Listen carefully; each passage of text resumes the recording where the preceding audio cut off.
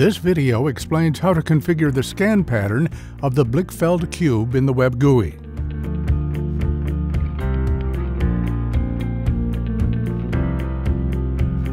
Select Configuration in the WebGui's navigation bar.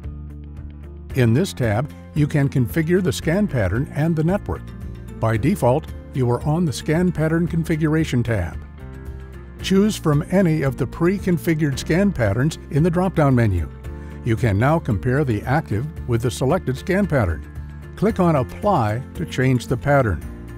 If none of the pre-configured scan patterns fit your application, click on Edit to adjust the parameters as required. Restore the last configuration, delete the configuration, or create a new configuration with the buttons on the right. Enter a name for the scan pattern you are about to configure. The field of view describes the angular space in which the beam is deflected. It specifies the cone in front of the LiDAR system you can monitor. Choose the horizontal field of view in degrees to change the laser pulse angles in the horizontal axis. Set the vertical field of view in degrees to change the laser pulse angles in the vertical axis.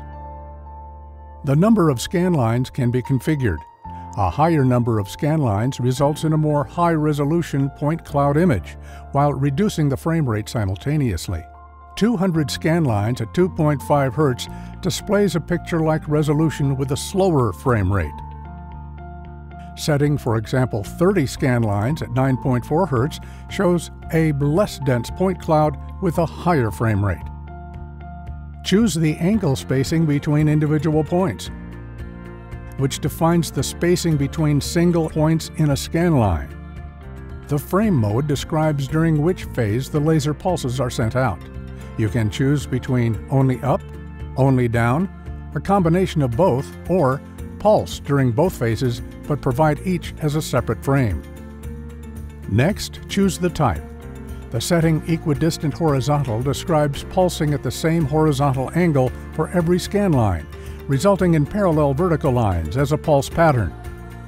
The interleave mode switches between pulsing one line equidistant horizontal and for the second line, shift the angle spacing so that every point is between 2 points of the first line when looking at it horizontally, resulting in a vertical zigzag pulse pattern. A pulse can be reflected by more than one object if they are aligned at a close to similar axis and the pulse only partially hits the closer object. This is especially the case for objects that are farther away from the sensor, since the laser beam diverges with distance. The detection of these reflections is called multiple return. The maximum number of returns can be defined. This setting helps you see through semi-transparent or past partly occluded objects like plants. The noise filter is based on the ambient light level of each point. The parameters can be set with each scan pattern. When you are done with the configuration, you can either save it for later use or click on Save and Set to apply the scan pattern with your chosen parameters to the device and record the next point cloud with this scan pattern.